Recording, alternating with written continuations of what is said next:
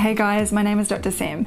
Today I wanted to talk about the evidence for social distancing, especially in regards to COVID-19. Now, just so you know, I am not being paid to talk about this. What I'm going to say is just my personal opinion as a medical doctor. However, you are entitled to your own opinion, and I would strongly encourage you to do your own research on this topic so that you can make up your own mind. I will link the references that I've used in the description below. Now, I don't know what your personal situation is in regards to being in lockdown, as everyone is under a lot of strain, but let me tell you about what is going on in my home country, New Zealand. We have to remain at home in our social bubbles. We can leave our house if we need to go to the supermarket, pharmacy, if you are an essential worker, or to exercise. You cannot go swimming, hunting, tramping, or do anything that may put extra strain on emergency services. You cannot talk to anyone outside of your social bubble at a distance of less than 2 meters, which includes family, friends, and co-workers.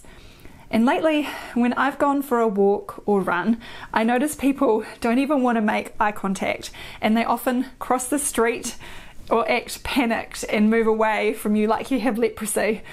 The first time I went to the supermarket after we went into lockdown 3 weeks ago, I saw someone wearing a gas mask. Now, why would someone want to wear a gas mask at a supermarket? I'd presume that it's either a practical joke or it's because they are scared and think that they might die from an infection that is hanging around in the air. I don't blame that person for feeling scared, as most people don't understand what the medical risks are to them, as we're bombarded every day by the media about how dangerous it is when people don't practice social distancing.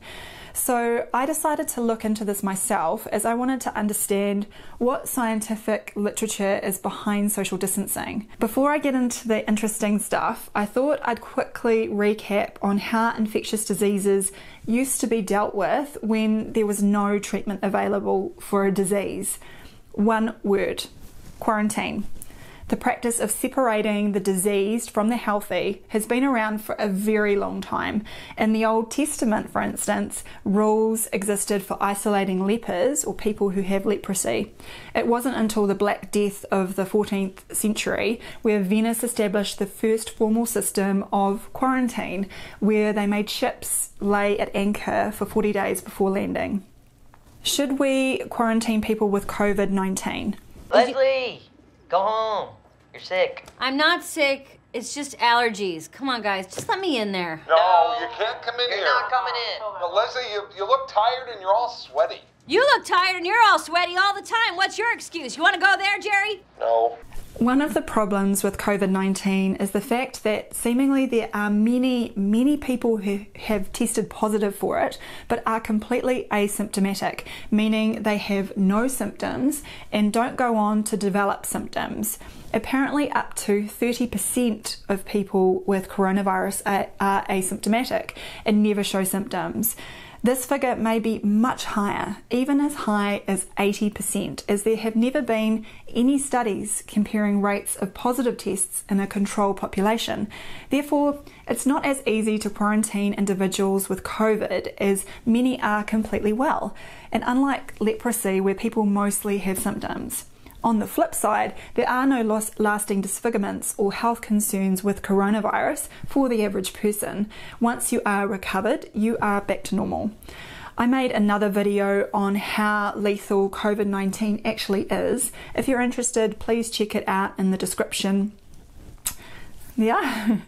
So what's the science behind social distancing? There's one systematic review article that looked at how effective social distancing is in reducing the spread of influenza. It looked at 12 modelling and 3 epidemiological studies. Unfortunately, all 3 epidemiological studies were highly biased, and therefore the results are not usable. And if you have any familiarity with computer modelling, you will understand how highly unreliable these results can be, as you have to plug in hundreds, if not thousands of variables, and the end result can be manipulated by changing the variables that are included in the study. Examples of recent computer modelling gone wrong is from the Imperial College of London, who estimated the risk of infection and death from coronavirus to be 131 times greater than it actually has turned out to be.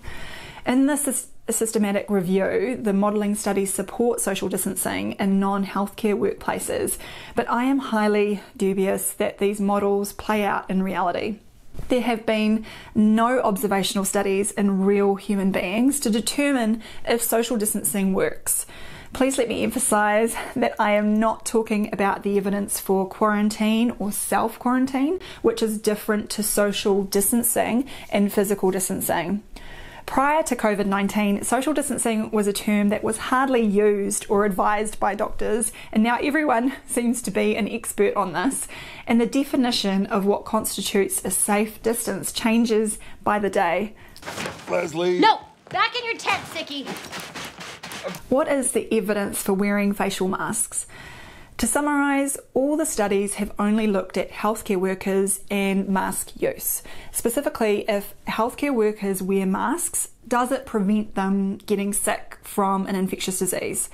Despite widespread use of masks in healthcare workers, there is very little clinical evidence that these prevent infection with airborne infectious diseases.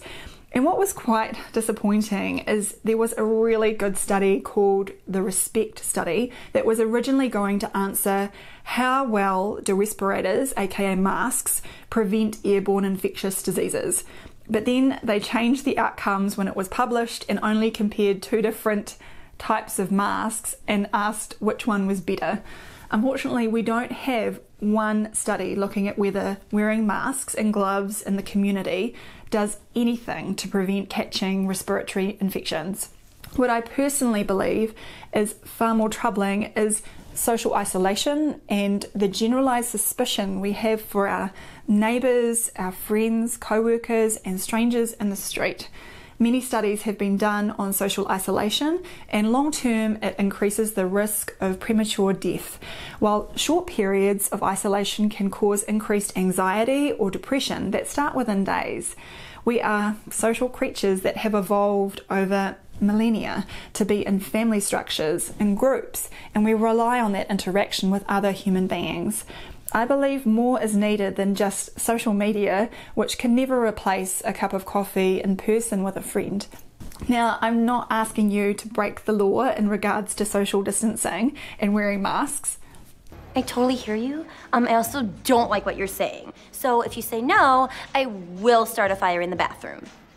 But please think about what the emotional cost of these measures are as a society.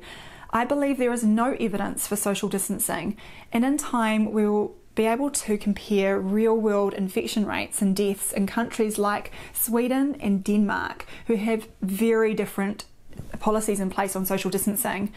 Like I said in my original COVID video, I still believe the death rates from coronavirus will be similar to the ordinary flu, and most countries have overreacted so that their cures are much worse than the disease. As always, please give this video a like if you found it helpful, hit the subscribe button for new videos every single week, and hit the bell to get notified when I post new videos on Tuesdays. Please let me know in the comments what you want to learn more about, and feel free to check out some of my other videos on infections. Thanks for watching.